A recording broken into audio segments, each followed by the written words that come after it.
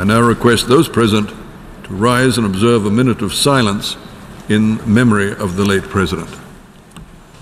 A moment of silence in his memory.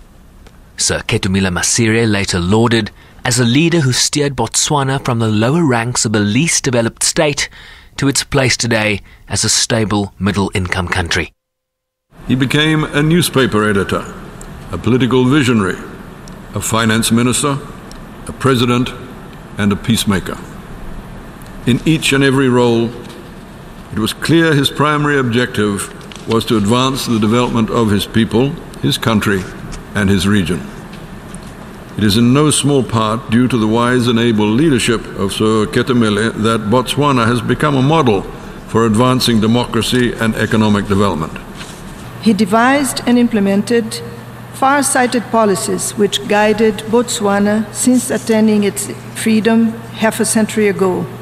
Sir Ketumile's focus on people-centered development, particularly in health and education, helped enable Botswana to make remarkable progress in the years since independence.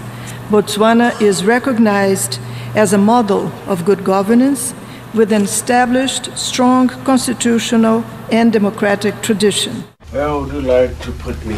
He was praised for his mediation efforts in countries like Kenya, Rwanda and Congo, while his work placing Botswana on a path to development has won him global acclaim.